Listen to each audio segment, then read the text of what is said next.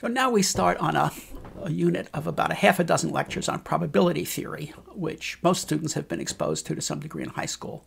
We'll be taking a more thorough and theoretical look at the subject in our 6 lectures.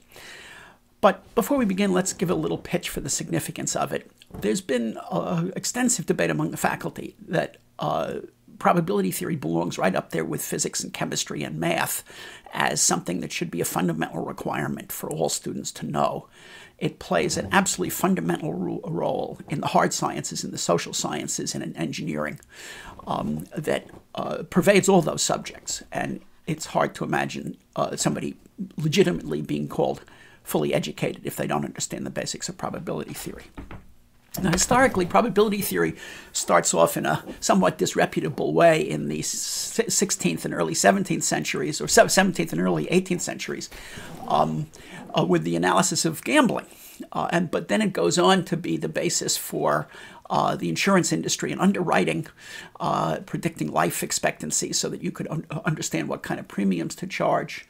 And then it goes on to allow the interpretation of noisy data with errors in it and the degree to which it confirms scientific and social science hypotheses.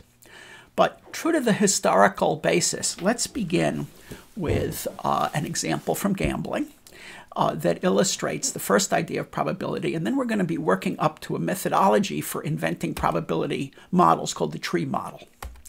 So let's begin with an example from poker, and I'd like to ask a question. If I deal a hand of 5 cards in poker, what's the probability of getting exactly 2 jacks? So there are 13 ranks, and there are 4 kinds of jacks: spades, hearts, diamonds, clubs. What's the probability that among my 5 cards I'm going to get 2 of them?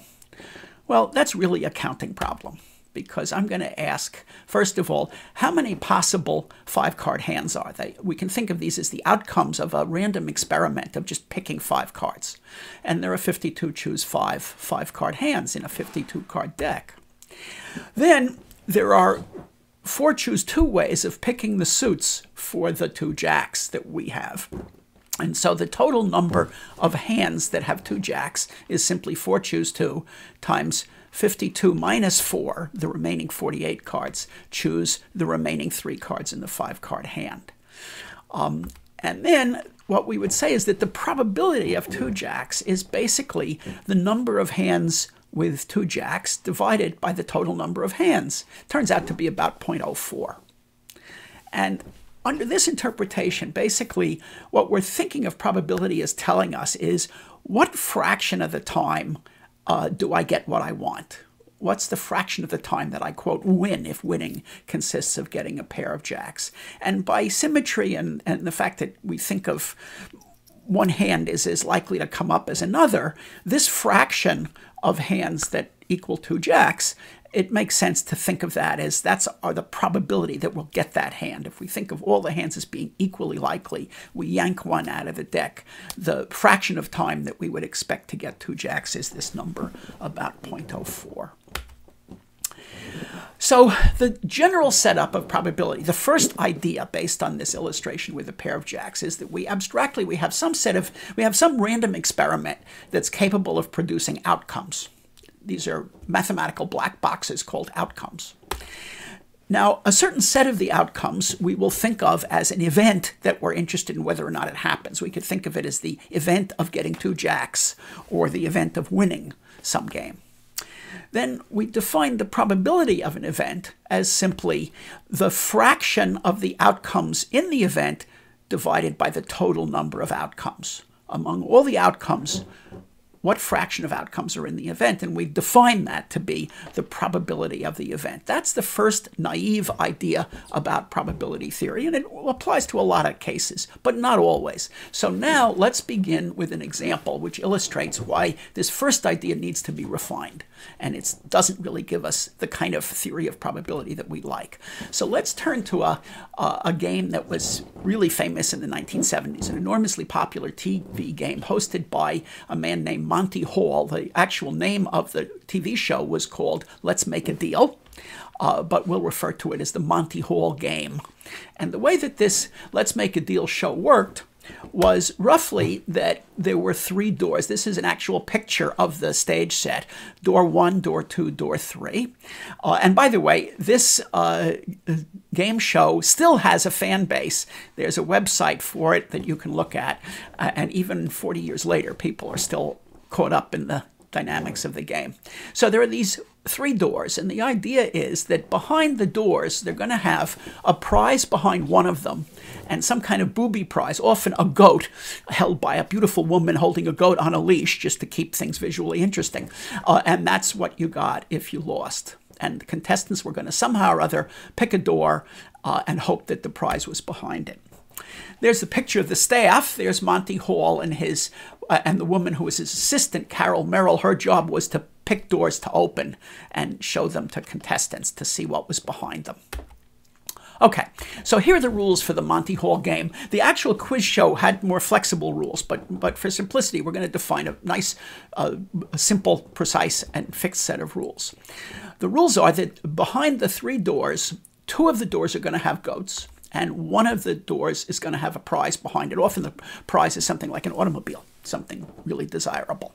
So we can assume that the staff on purpose will place the prize at random behind the 3 doors because they don't want anybody to have a guess that some doors are more likely than others to have the prize. And they're not allowed to cheat. That is, once they've decided which door is going to have the prize, it's supposed to stay there throughout the game. They can't move it in response to which door that the contestants picked. That would be cheating. Okay. Next, the contestant is given an opportunity to pick one of the doors. They're all closed, and it's hard to understand how the contestant would make a choice. But if the contestant was worried about the staff trying to outguess him on where to put the goat and where to put the prize, the contestant should just pick all the doors with equal likelihood. Then he can't be beaten by their trying to outguess him. He could only be beaten by if they cheated him by moving the goat after he picked or moving the prize after he picked.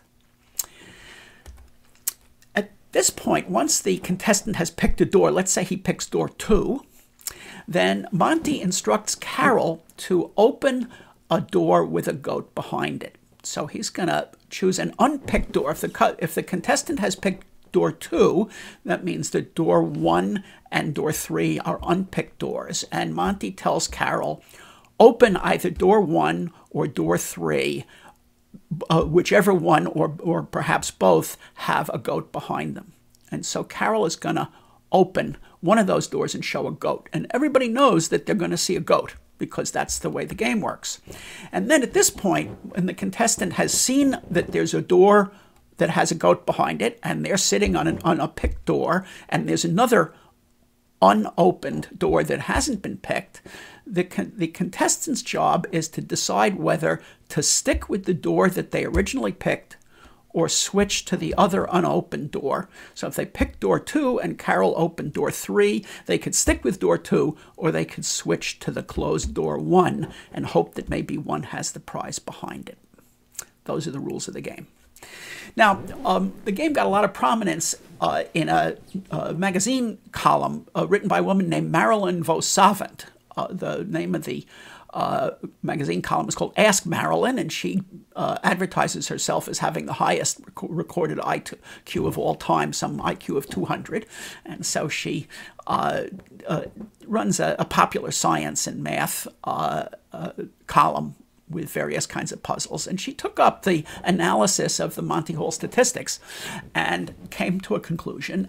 And the conclusion caused a firestorm of response. Letters from all sorts of readers, even quite sophisticated PhD mathematicians, who were arguing with her conclusion about the way the game worked and the probability of winning according to how the contestant behaved. The debate basically came down to these 2 positions. Position 1 said that sticking and switching were equally good. It really didn't matter what the contestant did, whether they stuck with the door that they originally picked or switched to the unpicked door after the 3rd door had been opened, and that their likelihood of finding the prize was the same. And the other argument very emphatically said switching is much better. You should really switch, no matter what. And how can we resolve this question? Well, the general method that we're proposing for dealing with problems like this, where we're really trying to figure out what is the proper probability model, is to draw a tree that shows step by step the progress of the process or experiment that's going to yield a random output, and try to assign probabilities to each of the branches of the tree as you go, and use that as a guide for how to assign probabilities to outcomes. So let's begin, first of all, by finding out what the outcomes are. So, and we're going to be analyzing the switch strategy. So just for definiteness, let's suppose that the contestant adopts the strategy that they pick a door, Carol opens a door, then shows a goat, and they're going to switch to the non-goat closed door that they did not originally pick. They're going to switch to the other door that they can switch to. And we're going to ask about what are the outcomes and consequences of winning or losing if you adopt that strategy. Well, the tree of possibilities goes like this. The first step in this process that we've described is that the staff picks a prize location, a door to put the prize behind. And so there are three possibilities. They could put the prize behind door 1, door 2, and door 3. Okay? Well, let's examine the possibility that they put the prize behind door 1. So the next stage is they pick a door. And if they pick if the prize is behind 1 and they pick a door, again, there are three possible doors that the contestant might pick. The contestant has no idea where the prize is, and so the contestant can choose either door 1 or door 2 or door 3. At that point, the third event in this random process or experiment is that Carol opens a door that has a goat behind it. So let's examine those possibilities. So one possibility is that the prize is behind 1 and the contestant picks door 1 initially.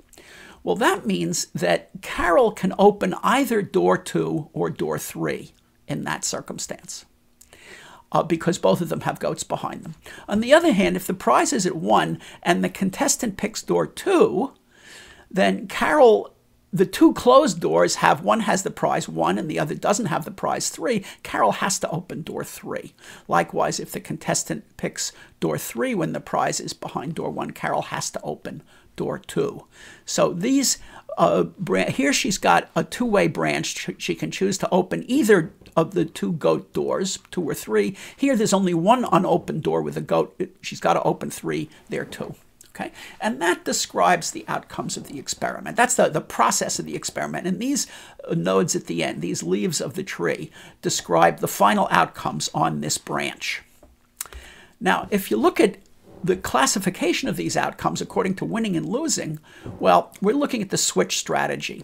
So if the prize was behind 1 and the contestant picked door 1 initially, then their strategy is to switch. And they're going to switch away from the prize door. So whichever door Carol opened to reveal the goat, 2 or 3, the contestant is going to switch to the other one, and they're going to lose. So both of these outcomes count as losses for the contestant. On the other hand, if the contestant picked, if the prize was behind door 1 and the contestant picked door 2, then Carol opens the non-prize door 3, and the contestant switches from 2. The only choice they have is to switch to 1, the prize door. They win, and this other case is symmetric. And that summarizes the wins and losses in this branch of the tree. Now, of course, the rest of the tree is symmetric, and so we don't need to talk it through again. This is just simply the case where the prize is behind 2, the contestant has the same choices, and Marilyn has the same choices of which unopened door to choose, and likewise if the prize is behind 3. So if we look at this tree, the tree is telling us that this is an experiment which we think of as having 12 outcomes, 4 in each of these major branches. So there are 12 outcomes of this random experiment, of which 6 are losses and 6 are wins for the contestant. And so we discover that there's 6 wins and 6 losses. Now, the way that this game works, if you think about it, if the switching strategy wins, that means that the sticking strategy would have lost. because if switching wins, it meant that you switched to the door that had the prize, and so if you hadn't switched, you must have been at a door that didn't have the prize. And likewise, if switching loses, then you must have switched from the door with the prize to a door that didn't have the prize, switching, and that means if you'd stuck, you would have won. So what we can say is that really analyzing the switch strategy enables us to analyze the stick strategy simultaneously, because you win by sticking if and only if you lose by switching. Now, this simplification doesn't hold when there's more than 3 doors, and that's another exercise. But for now, it's telling us that if we analyze the switch strategy, we also understand the stick strategy. And of course, that means that if you use the stick strategy, then the 6 wins become losses and the 6 losses become wins. And again, there are 6 ways to lose and 6 ways to win. So the first false conclusion from this is by reasoning about it as though they were poker hands. And the false conclusion says, look, sticking and switching win with the same number of outcomes and lose with the same number of outcomes. So it really doesn't matter whether you stick or switch, because the probability of winning in both cases is half the outcome, 6 out of 12. The probability doesn't matter. It makes no difference whether you stick or switch. And that's wrong. And we will see why soon. The other false argument is that we think about what happens after Carol has opened a door. So where are we? The contestant has picked a door, has no idea where the goat or the prize is. Carol opens a door and shows the contestant a goat. What's left? Well, there's 2 closed doors left. One is the door with the prize, and the other is the door without the prize that has a goat behind it. And there's, by symmetry of the doors, the contestant has no idea what's behind the door that he picked or the remaining unopened door. They're equally likely to contain the prize. And so the argument is, again, that whether you stick or switch between those 2 doors that haven't yet been opened, it doesn't really matter. And so again, the stick strategy and the switch strategy each win with the same 50-50 probability. And that's wrong too. What's wrong? Well, let's go back and look at this tree a little bit more carefully to understand what's going on. And the first thing to notice about the tree is that it's not that the structure of the tree leading to the leaves is not the same. Here's a leaf that has degree 1. Here's a leaf that has degree 2. One way to get in and only one way out. And here's a leaf that has degree 3, one way in and 2 ways out, if we think of going from the root to the leaf.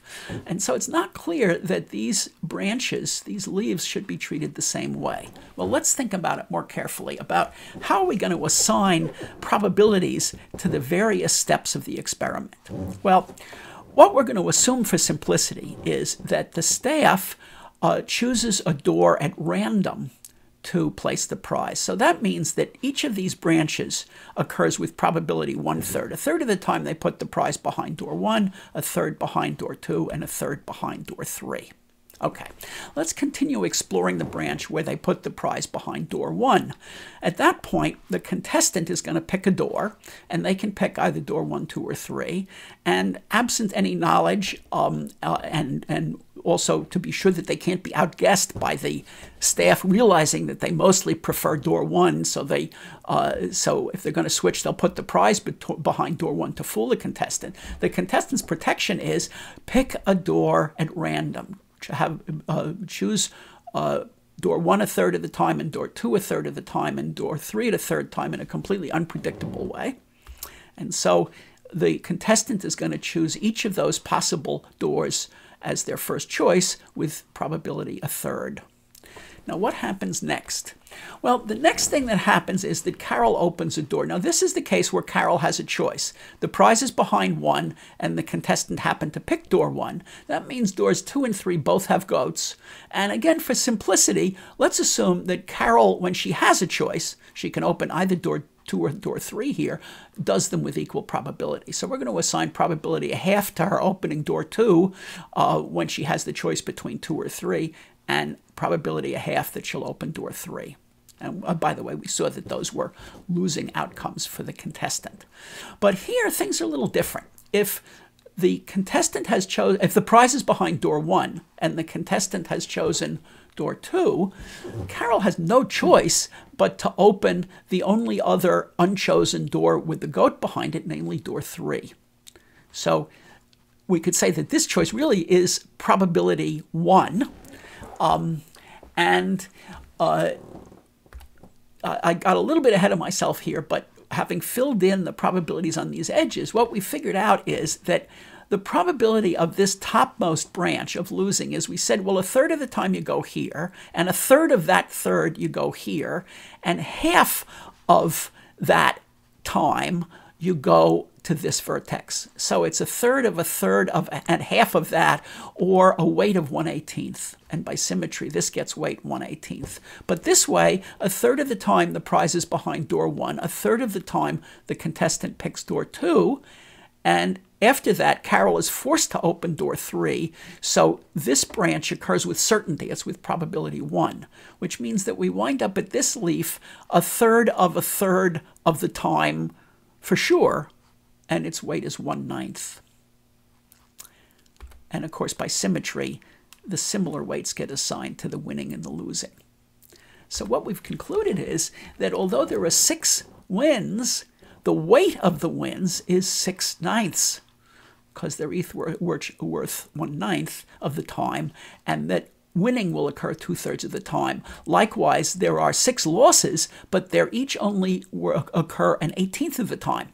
And so we lose 1/3 of the time by the switch strategy.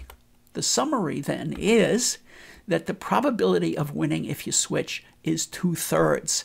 And by the remark that you win with switching if and only if you lose with sticking, it follows that you lose by sticking 2/3 of the time. And so sticking is really a bad strategy, and switching is the dominant way to go. Now, in class, we back up this theoretical analysis. It's very logical, but the question is it true?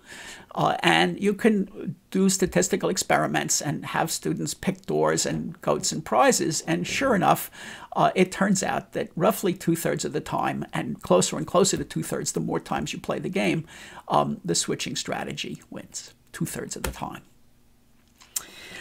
So the second key idea in probability theory is that the outcomes may have differing probabilities. They may have differing weights.